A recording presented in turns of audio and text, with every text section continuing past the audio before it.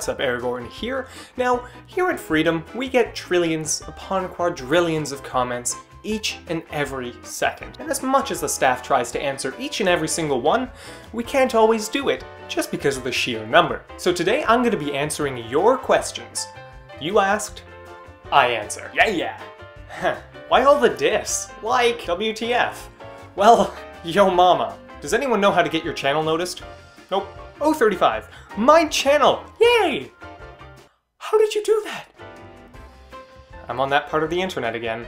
Welcome. Okay. Well, congratulations for being first!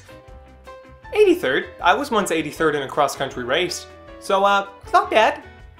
Needs improvement. Oh, thank you! Another comment! How are you guys commenting before I even finish the video? You toughed me literally nothing. Well, you toughed me literally nothing too. Hey Freedom family, another great tip for this sort of thing is having an attractive profile picture. That's a wonderful point, Cathius. A lot of people don't realize just how important a profile picture is because it's essentially representing you in the entire YouTubes.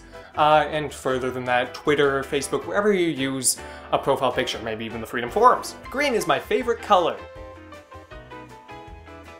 Damn it! I just said that. Feature me. Or die.